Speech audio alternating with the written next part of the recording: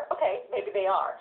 But it's not a totally bad thing. Apparently, watching these kinds of things make people feel good. There's a whole bunch of brain science behind it that I don't understand. But when you watch these little puppy videos or cat videos, people tend to feel better after having watched those. So it made me think if maybe bosses shouldn't send out a link to their staff to watch one of these videos before a team meeting, or maybe you could send one to your boss before asking for a raise. How you doing?